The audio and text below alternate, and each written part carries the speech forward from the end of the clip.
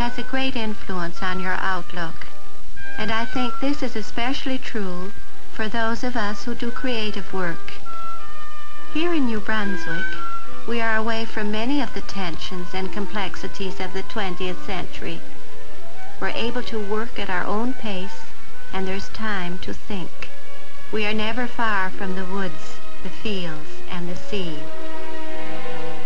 And nature itself is an endless source of inspiration.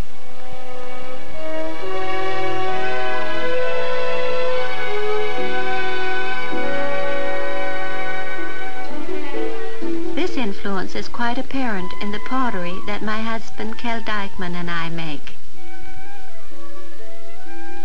This is the heart of our work, Kel at the potter's wheel, a technique unchanged over thousands of years.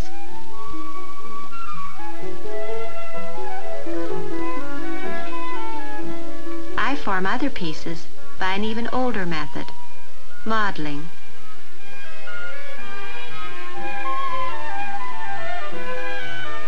But before we see more of our work, I think it would be interesting to visit with some of the other craftsmen of the province.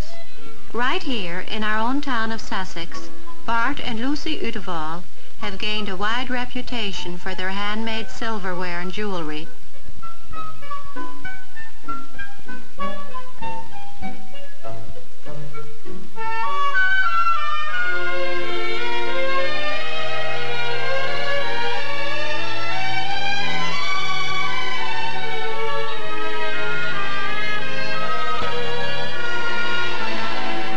Like many craftsmen, they too get their basic materials from their surroundings.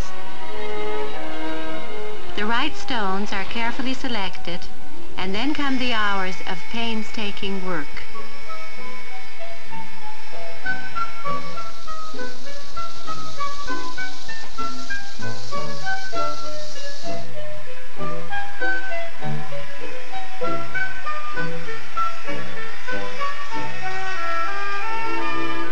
Finally, the stones are set into handsomely finished pieces that have earned the Udevals many prizes at exhibitions.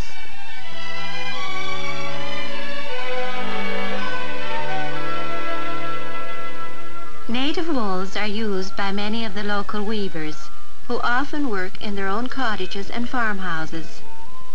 Here in St. Andrews, a community enterprise founded many years ago is being continued.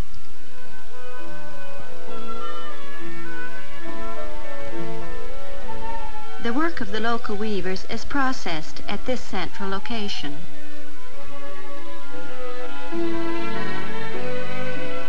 Original dyes and time-proven methods give the tweeds their unique character.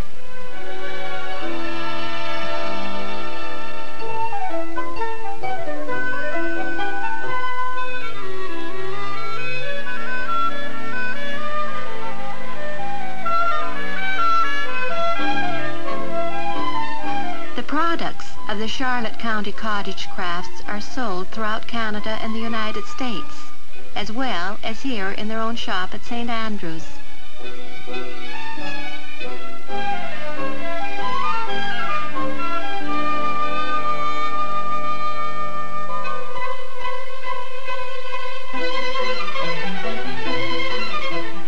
In the old Acadian town of St. Leonard, the Madawaska weavers carry on a much larger operation.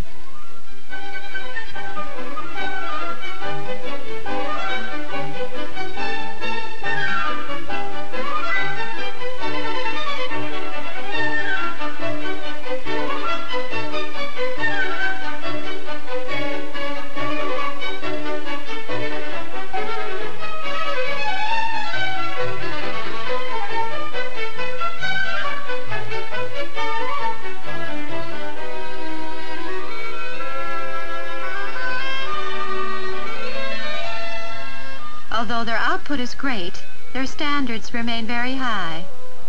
Their work is particularly known for its intricacy of design.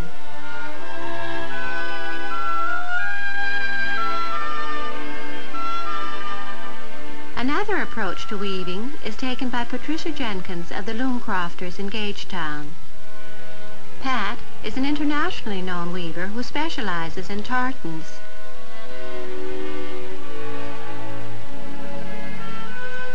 She takes great care with her work, and the results have been rewarding. She was commissioned to design the tartans for the Royal Canadian Air Force in the province of New Brunswick.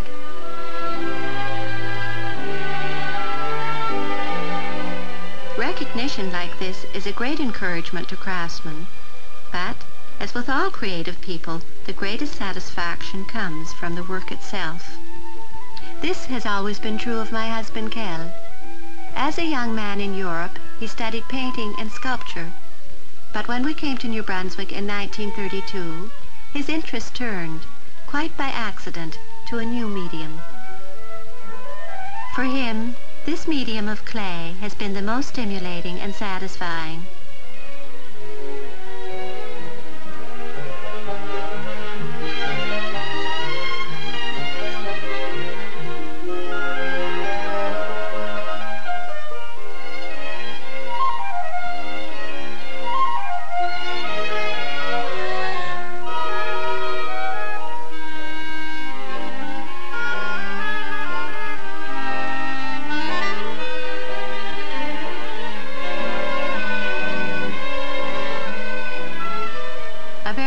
Piece is built up gradually and may be on the wheel a couple of days.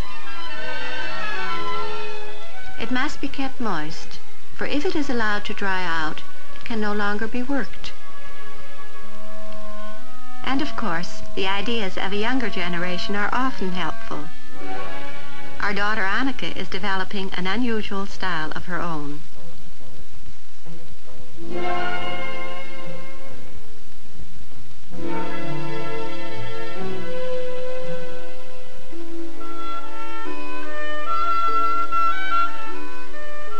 Much of my enjoyment comes from the decorating. It's quite different from applying brush to canvas. The raw clay is smoother, allowing the brush to move more freely.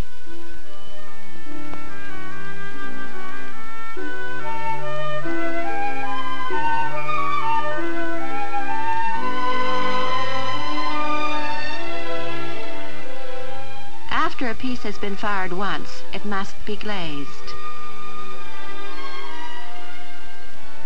When this is done, the piece is ready for the final firing in the kiln room. Here, the finely ground minerals the glazes are composed of will be melted together to produce the desired colors and textures.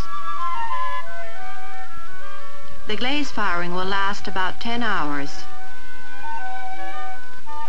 After the kiln has been covered with special insulating bricks, it is ready to be fired.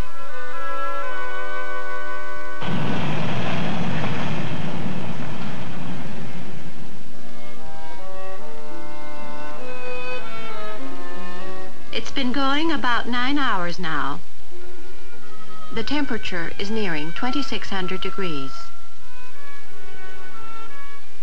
If the distribution of heat has not been even, some of the pieces may be underfired or cracked.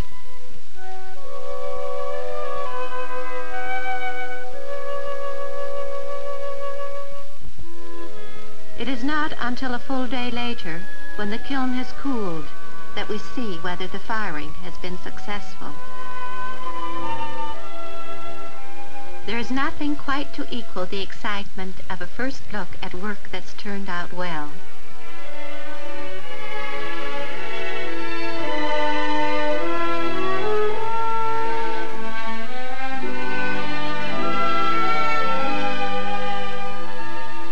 Although as craftsmen, our first objective must always be to satisfy ourselves, we also appreciate the interest so many other people have shown in our work since we began it over 25 years ago. Each year, we receive many visitors to our home in Sussex. Some are developing a new interest in pottery.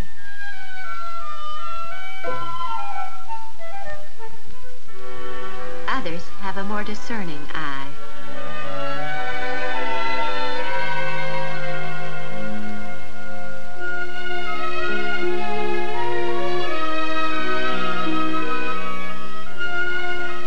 The most frequent questions are about the glazes.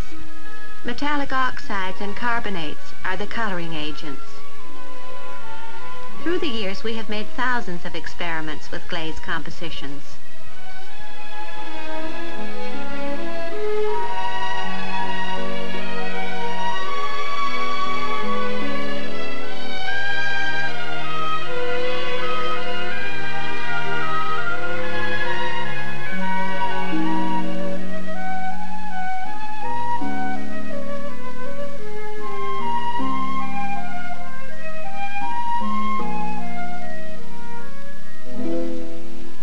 Many years ago, the craftsman filled a practical need in daily life. But with the coming of mass production, it seemed that his work was no longer needed. Lately, however, there has been a widespread renewal of interest in handicrafts. More and more people seem to be acquiring an appreciation for handmade things. This new awareness is reassuring to craftsmen everywhere, and we here in New Brunswick hope that the things we make will continue to give pleasure